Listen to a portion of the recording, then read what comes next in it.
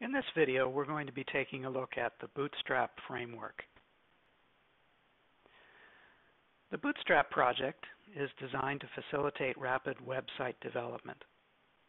Developed by the nice folks at Twitter, Bootstrap offers an HTML, CSS, and JavaScript base for your designs, including built-in forms, buttons, tables, grids, and navigation elements.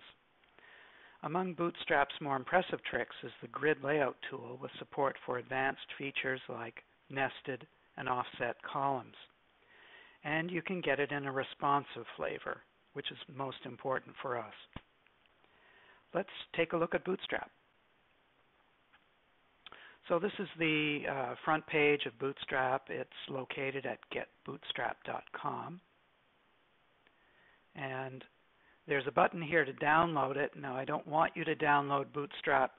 We're going to use a thing called Initializer, which will include Bootstrap plus a couple of other interesting things. A lot of this is written for programmers. You really don't have to get super deep into Bootstrap in order to use it effectively. Let's get started with it.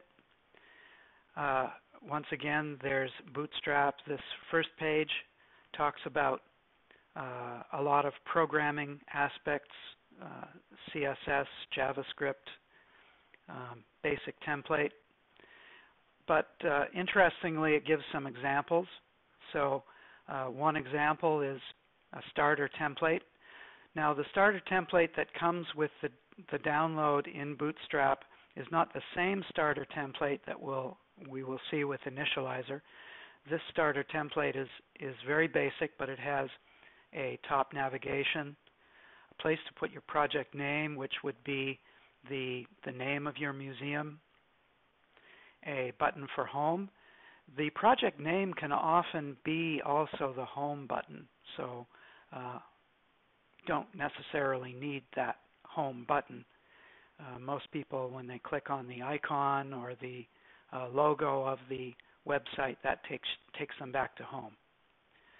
There's an about and contact. They're not linked. This is just a blank page with a top menu, and that's it.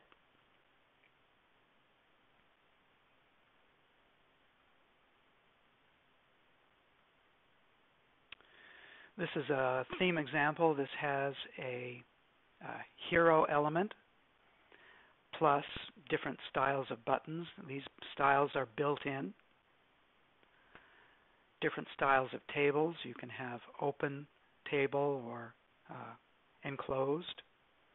You've got different kinds of thumbnails that have nice curved corners. Labels, badges, drop-down menus, navigation, so you have the ability to place a nav like this anywhere on the page. Nav bars as well usually go at the top, and they can be enclosed or they can go across the screen. Alerts, progress bars. Lists are not just with bullets. They can be grouped. They can have multiple lines. Panels. A well is a light gray box with a light gray outline with text in it. You've got built-in carousels. So if you assume that this would have images, this would be the first image. Click on it, it goes to the second image and the third image, and then it loops back to the first.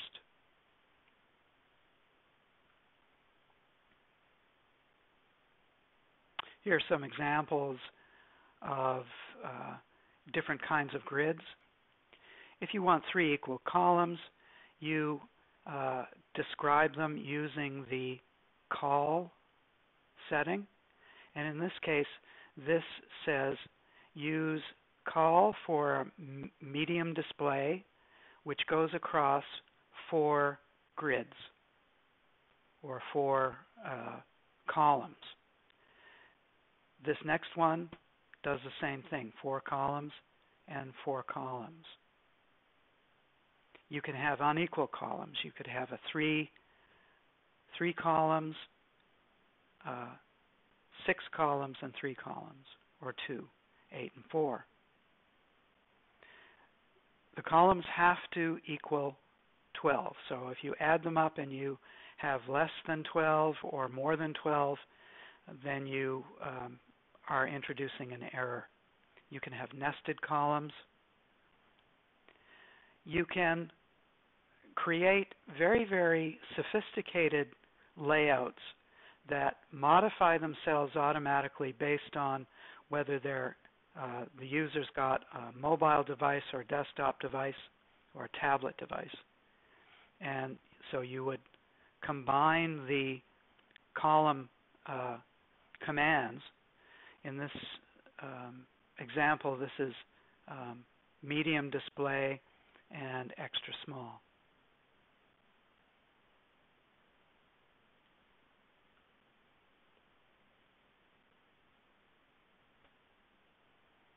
Another example of a starter template. This is the hero area, or it's also called a jumbotron, with 3 equally sized columns. Down here is a footer. Now you see here that this footer is not sticky. It's the default footer. So in this case, if the display doesn't go all the way to the bottom, there's a space underneath the last element on the page.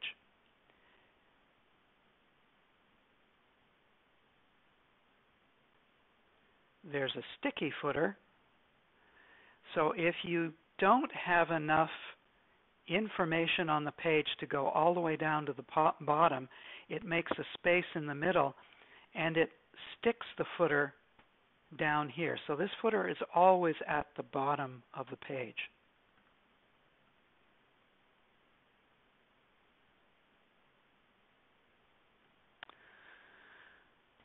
Different kinds of nav bars. So you've got this nav bar which is centered. It gets shorter, and then it goes into what's called a hamburger.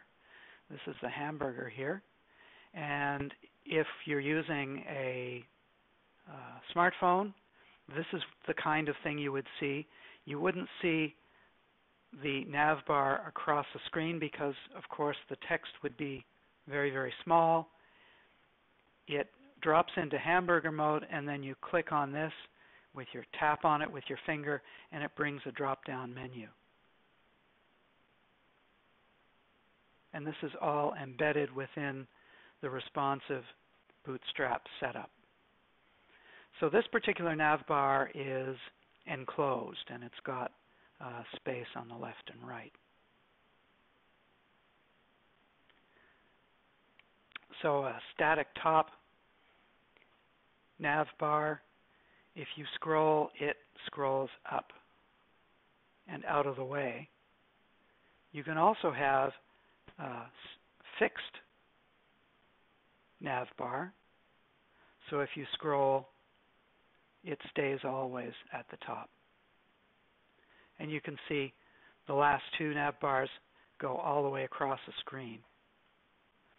But they all have the hamburger.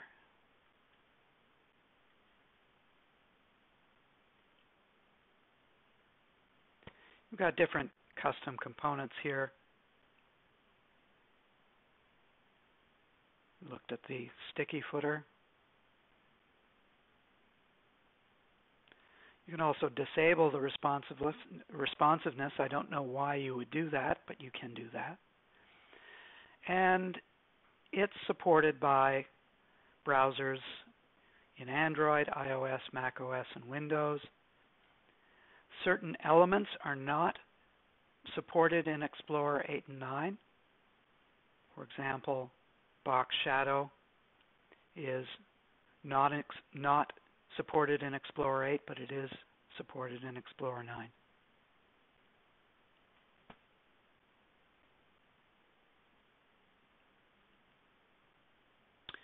In CSS, you've got, let's take a look at the grid system in more detail.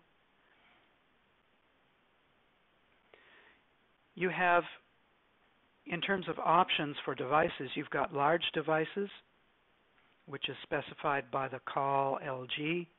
Medium devices, anything that's greater than 992 pixels across would constitute a medium device. Large device would be anything more than 1200 pixels across. So this particular display would constitute a large device. Tablets, anything larger than 768 pixels. You define that using the call SM, and then the call XS, extra small devices. And an example of the columns that you can make use of, in fact, here's the code here. You start with a div with a class equals row, and that defines this block here. This is one row. And within that, you create other divs that have a class of call MD. So in this case, we have 1, 2, 3, 4, 5, 6, 7, 8, 9, 10, 11, 12. So I have 12 columns here. And each one can have its own text in it. So this is the definition. This is the content inside this column. Then when I'm finished with this row, I can create another row. And in this case, I'm defining a column of 8 wide, 8 columns wide, and 4 columns wide here. You can create fluid containers, and you can combine the column definitions to make very sophisticated layouts that combine elements from different sizes of screens.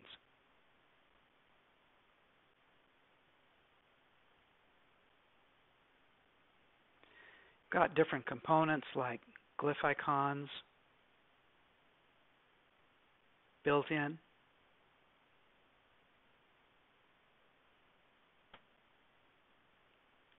Drop-down menus, you can have these anywhere on the page.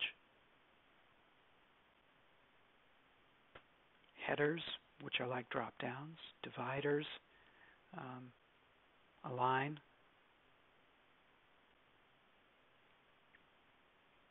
Button groups, button toolbars. You can nest, so you can have 1, 2, and then a drop-down.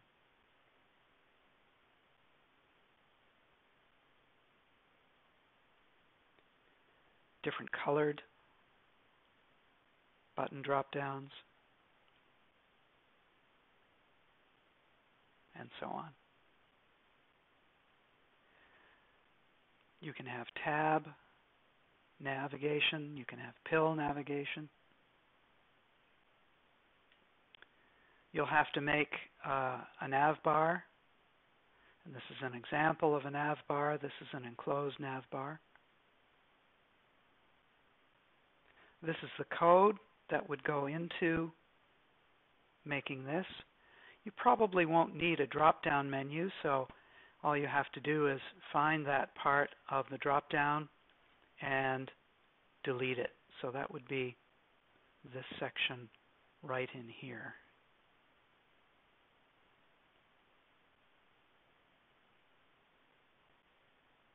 Different forms, buttons. Down here is the hero unit or the Jumbotron. This is just specified by creating a div called class Jumbotron. The Jumbotron has an H1, and then inside your P elements would be this. You can have a button with a link to a page. And this is the code that actually shows this Jumbotron.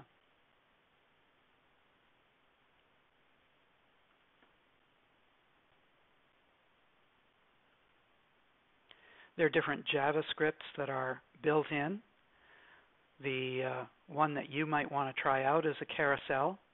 So the carousel has images that will cycle through. You can have any number of slides. There are 3 slides here. You can use the arrow keys, or you can jump directly to them by clicking on the buttons here.